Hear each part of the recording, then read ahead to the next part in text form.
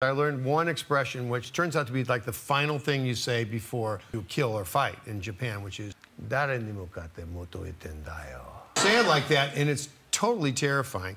We rent like a small hotel room, and that would be the makeup and hairdressing and all the stuff and the wardrobe and everything. I got my first iPod, and I was singing like the Beatles. I was singing something like "Let It Be," really loud, 5:30 in the morning. And some guy steps out of his hotel room in his robe, shouting. And I had the headphones on, and I just looked at him and I said, "Dare ni mukate moto." This giant man just went completely white. It means, now you're going to die. And the guy ran down the hall, slammed the door, and locked the door.